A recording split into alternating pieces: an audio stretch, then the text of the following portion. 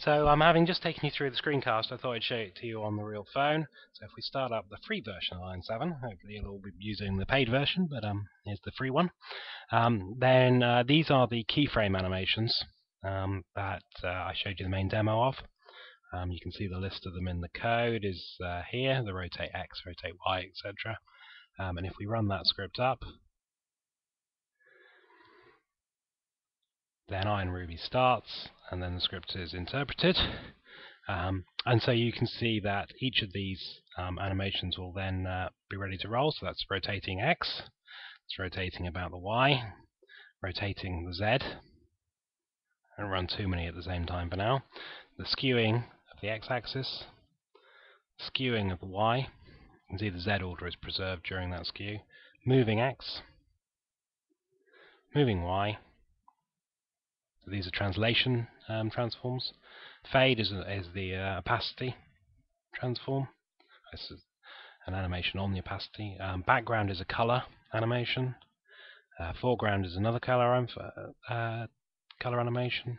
Scale, you can see there is an animation. It's a double keyframe animation on the X property of the scale transform, scale Y. And then once we've done all the singles, you can see us come into the combination effect. So this is quite a lot combined together. Similarly, combo 2. Then we'll just run some of these together, just to give you an effect of them all running. You can see it's very smooth on the real phone. These animations are run off a separate thread on the hardware, so it really works very nicely together. And you can see those effects.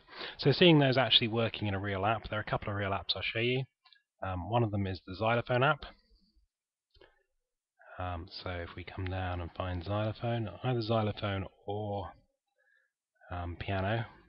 Let me do Xylophone. It's a bit easier to see things on. No, not Snow Touch. Sorry about that. Upside down fingers. So the Xylophone. And if we run Xylophone up, then you can see when I hit each of the keys, you will see each of the xylophone things in turn goes through a series of keyframes just to show that it has been hit.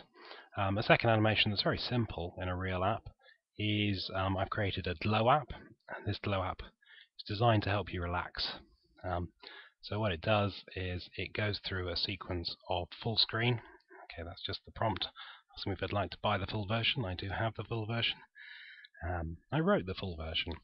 The glow animation just takes you through a series of frames. So there's a colors dot for each loop, and there's a keyframe created for every color, and there's a 3-second transition between each one. And here's the for each of the colors, and that really is the script. So those whatever, probably just 20 or 30 real lines, and most of those is that color array. And this is what it does. You can see it cycles very smoothly through those colors to give you the effect, which is why the app is called Glow. Okay, that's it. I hope you enjoy playing with the animations.